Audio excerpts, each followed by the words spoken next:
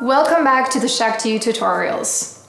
Today's tutorial is going to be all about the shoulders and the neck area, where we hold a lot of tension. But before I show you the best exercises for that area, let's talk a little more about the meaning and the history behind your Shakti Mat. So the concept of the Shakti Mat is actually based on the concept of the bed of nails. And it was developed by a Vedic trained massage therapist. For hundreds of years, the yogis have used that knowledge to address their physical, mental, and spiritual well-being. Did you know that the term Shakti is Sanskrit and actually means divine feminine creative force and is seen as the vehicle of change? So using your Shakti Mat can actually empower you to take charge of your health, overcome obstacles, and bring more creativity into your life. On your Shakti Mat, you can also find the Shri Yantra, which is this one. The Shri Yantra stands for the connection between the cosmos and mankind.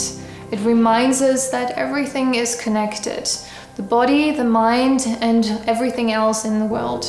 In the same way that my presence has an effect on the people around me, my environment has also an effect on me and my personal well-being.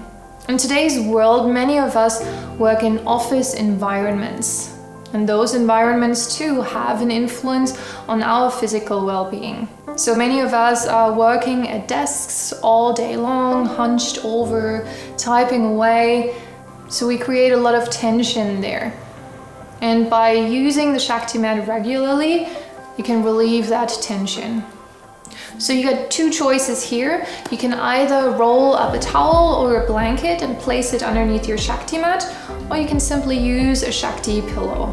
The Shakti pillow is great for the neck and the shoulder area. It's also great if you're someone who travels a lot, as it easily fits into your suitcase. And the Shakti pillow is also great for curved areas of the body.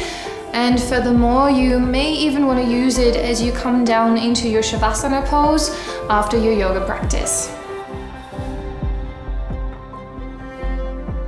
To target the shoulder and the neck area, make sure you have the right distance between your hips and the Shakti pillow so that your neck will be right on top of the Shakti pillow and your shoulders on top of the mat. Then place your hands right next to your hips, maybe a little further behind. Bend your knees, place the soles of your feet onto the ground. Take a deep breath in, and then slowly roll onto your mat on an exhalation.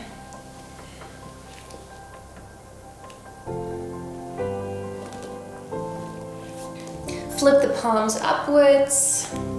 Find a position that works here for you, that feels quite comfortable. And focus back on your breath. You can either stretch the legs out in front of you or keep them bent. Another possibility here is to also simply let the knees pop outwards and place the soles of your feet together. Breathe deeply, relaxing the body down on every exhalation. And take a deep breath in. See if you can find a little more length here in your neck area. And on your exhalation, turn your head to one side. Gentle movement. Inhale, come back to the center. And exhale, turn your head to the other side. Inhale, coming back to center.